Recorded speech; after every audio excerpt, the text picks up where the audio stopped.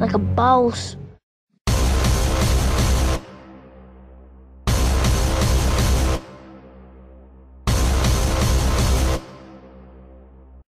Starting off humble, like that fucking Irish guy there with his chest tattoo running around talking all this shit that he was going to do to the half of the fucking world.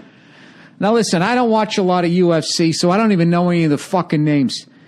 But I watch that, you know, and I'm part Irish. And that guy's skipping around like a fucking leprechaun talking all that shit. It's not all talk here. I'm going to wipe out everyone in this division. I said that, and I will do it. I'm going to whoop his ass. Big combination. He's going to hit the canvas hard. I'll go out and I'll put him stiff. He's out. I step up and fight. I don't with the rest of them. Yeah, it just fucking annoyed me. So now I'm rooting for Barney Rubble. Latino Barney Rubble, that Mendes dude, right? And fucking what this face there? He looks like a combination of the guy from the Spin Doctors and that creepy mascot for Burger King. I can't figure out what he is, except he can fucking spin around and put his heel on your temple. All right, so I'm watching this shit, and he's talking all this shit, and he's doing all that Roy Jones, like, I'm going to humiliate you while I beat you. I'll eliminate Chad Mini Mendes. There's no problem. I don't like him. He doesn't like me. Chad's a 5'6" overblown bodybuilder. I have an 8-inch reach advantage on him. I will tower over him. And, which, of course, is making me root for the little fella.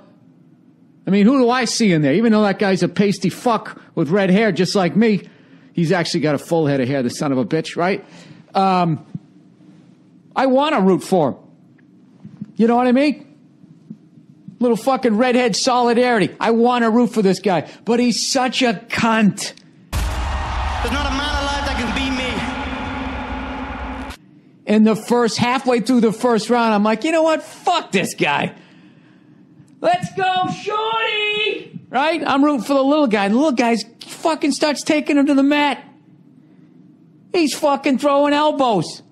This fucking little fucking Burger King guy is eating these things, and then he gets up and he kind of nods like, oh yeah, that was pretty good. That was pretty good.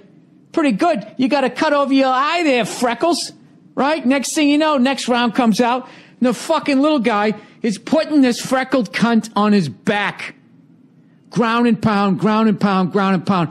Okay? And fucking Ireland's Burger King guy gets back up. He gets back up, and all of a sudden, he's not talking shit anymore. He's got a little fucking, yeah, that was pretty good. Yeah, that was pretty good.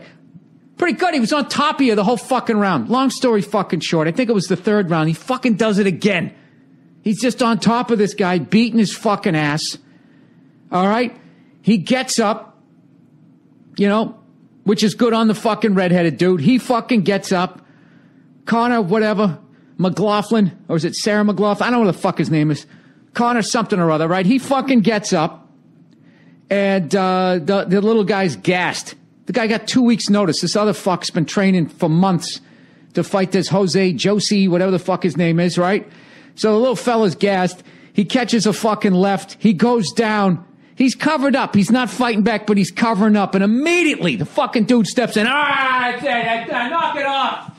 That'll be it. And then the Spin Doctors guy jumps up and down, you know, and jumps on the fucking cage, you know, and starts crying into the Ireland flag. Okay? Now, I'm not saying that fucking Irish dude's not a badass fighter. I'm not saying that. I'm just saying that little fella, he earned the right. He earned the right to ride out that round. Get to the chair, and then you look at him. You want to go out again? Granted, he was gassed. Maybe they saved him. But, you know, evidently that was going to be a big fight. You know, when Mayor McCheese there was going to fight Josie and the Pussy, whatever the fuck his name is, right? That's why the fight game, man. I'm telling you right now, anybody who is the Don King of the sport, you should have to dress like Boss Hogg, because to me, that fucking reeked of a quick stoppage. Look at the clock closely. 10 seconds. Could he finish him here? It's all over. Conor McGregor is a UFC interim featherweight champion. Wow. You can't tell me. Of course you can tell me. The fuck do I know? I'm just a comedian, right? And I play one on TV too, right? That just reeked of Holy fuck. We thought he was going to beat this little bastard's ass, and we're going to get a 2-for-1 on the pay-per-view here because everybody, you know, the Irish guy talks so much shit, you're going to watch him anyways, right? I know I sound like a moron. Fuck you. It seemed like bullshit to me. It just seemed like bullshit. Or maybe I've watched Rocky too many times. I wanted that little fella to fuck the whole thing up. I wanted him to fuck up the big payday, and it didn't happen. Okay? Hats off to the Irish guy. All right? Double hats off because he's also a redhead. You know, he's making us look good. God knows we take a bunch of shit. I just thought it was a quick stoppage, and good on him that he took that pounding and was able to get back up again. But I'll tell you right now, that was not a good fight for that guy, I would guess, because I would think that the other guy would be like, oh, that's very interesting. It's very interesting what that little fella there did on only fucking 2 weeks training. Isn't it amazing how much shit I'm giving to people who in their sleep, like walking in their sleep, could fucking choke me out?